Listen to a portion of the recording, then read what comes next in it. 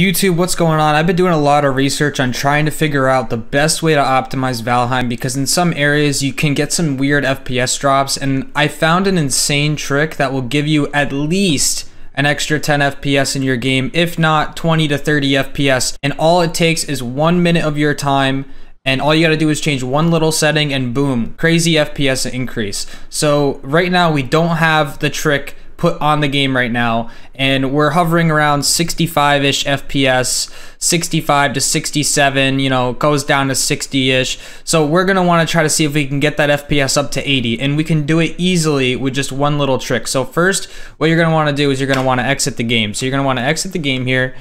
Alright guys, so you're going to head over to your Steam library, you're going to right click on Valheim and go to properties. Now, you're going to want to add two launch options, okay, and I'm going to put them in the description down below. All you're going to have to do is copy and paste this, and it's going to be dash window dash mode exclusive and dash screen dash full screen.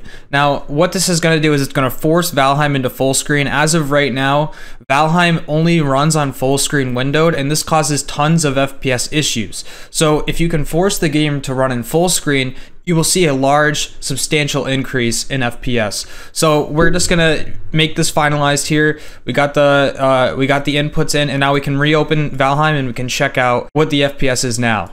Alright guys, so I've loaded back into the server here, and instead of running this game in full screen windowed, the game is now forced to run in full screen.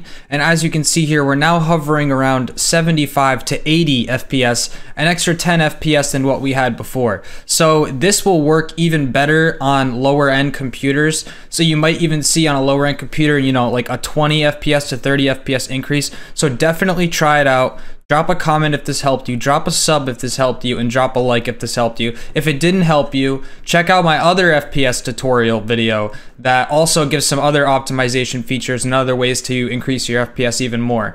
And if these two videos together don't help you, then there's something seriously wrong with your computer, alright? So catch you guys later. Thank you for watching. Peace.